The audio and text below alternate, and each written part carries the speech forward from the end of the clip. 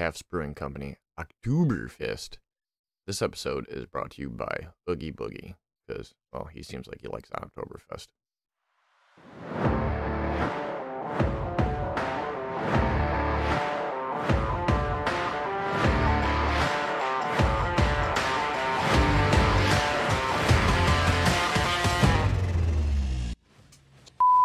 I mean, crap.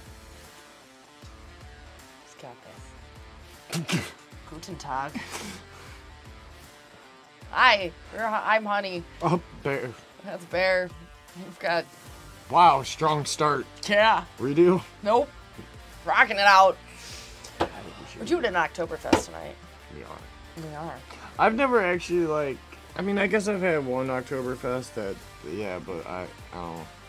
I didn't like that one, so... It's been quite a while since I've had one, so, you know, I gotta say, and I don't think I've ever really had anything besides something like, you know, Sam Adams or Yingling or something that's very box brandy of it, if you will. Or very extremely German, so, you know, there's also that, just to get the liquid in. So this one, though, we'll see. This is Tafts Oktoberfest German-style lager.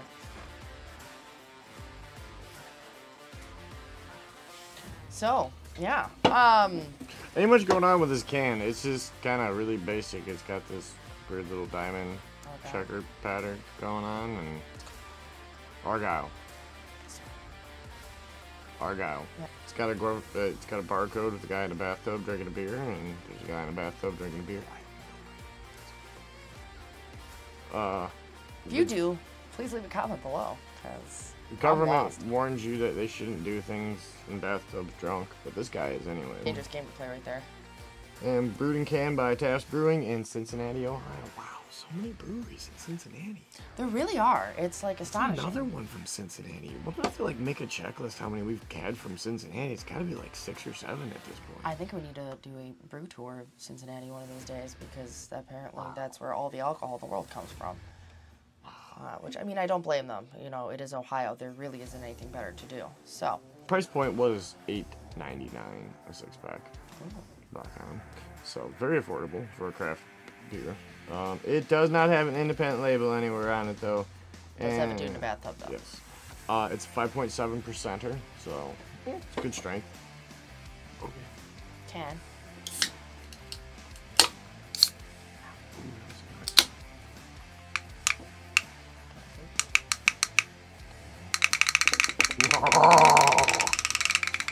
Okay. Oh, you broke it. Wait. Okay.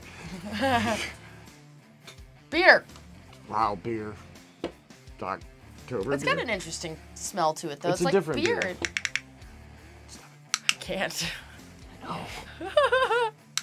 Well, they get a point for this for me because you can annoy the crap out of your friends now. You need to learn Morse code. Okay, well, it's very... I gotta pour this beer out of this can, so I quit playing with it. Apparently later than I was expecting. Yeah. That was a very, very cool one. Wow. Oh my. Oh boy. Whoa. Whoa, Nelly. Oh, yeah. All for Pete's sake. Oh.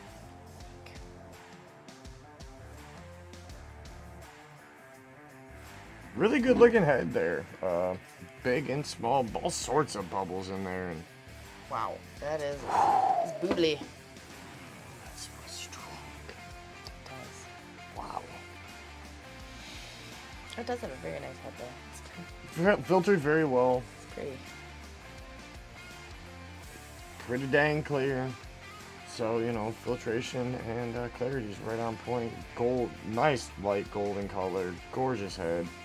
Very strong smell, but I think that's what it's supposed to be.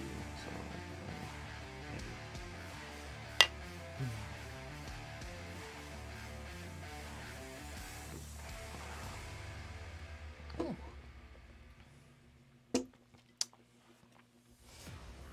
beer. It is beer. It's good though. I'm not sure what that flavor is. Yeah. This ain't bad. This is way better than the last Oktoberfest I had. Oh, I agree. It's way better than the last one I had.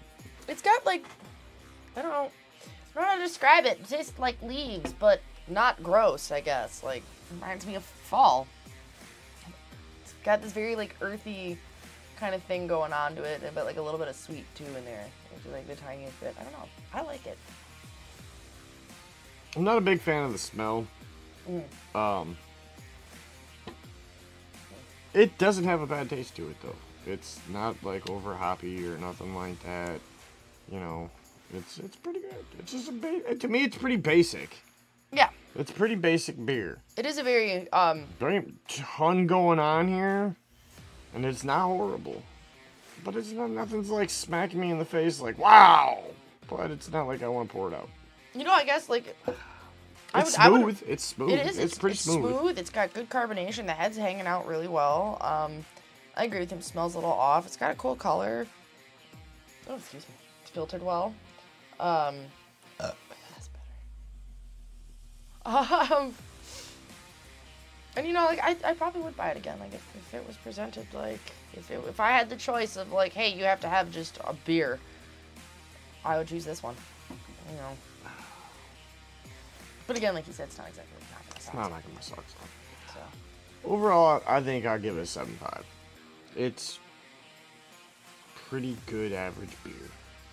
That's what I would give this. I can't hate on it for any good reason. It's got a good strength, good price point.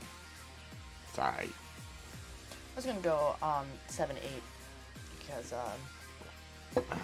again, like I said, it's been a while since I've had an Oktubberfest, so I don't really have much others to base it off of. But I can remember. Oh my! They can't be on the overbearing side. So this is actually, you know, it's light and it's drinkable. So I'm gonna give it a 7-8. Who knows? That could change in the future after having more experience with some Oktubberfest. But it's October. We're gonna have some more. So we'll have some pumpkin ales, some Oktoberfest all month. Yeah. Ja. Ja. Oh yeah.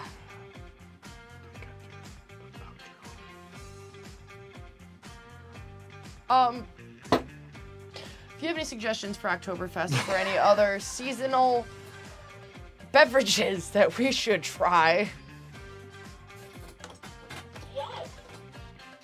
please leave a comment below and let us know. Maybe we'll do our best to try and find those. Oh, please don't forget to like as well and subscribe. Leave a comment as well. Tell us what you think about these. Check out our other pages too. They're somewhere down here. Go click that bell too. It's kind of fun. We're getting videos out to you. All right, I'm outie. Okay. Goodbye. Not bad.